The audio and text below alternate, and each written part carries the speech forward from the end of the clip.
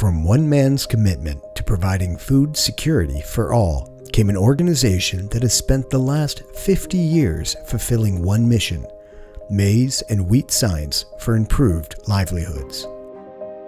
Research for impact, or basically research with impact, has always been the mission and the focus of CIMMYT.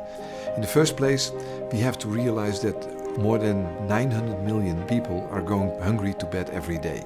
Within coming 30 years, there will be 2 billion extra people coming, and that will be mainly in the developing countries. The challenge is that wheat demand is increasing because population is increasing. So while demand is increasing, but other problems are increasing, like resources are shrinking. Water is less, heat is more, soil is not so good, new diseases are coming.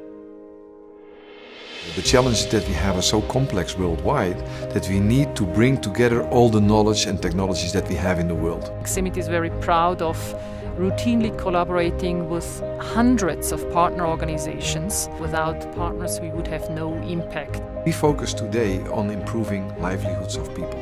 So, maize and wheat science for improved livelihoods. The questions are more complex, so we work on systems as a whole.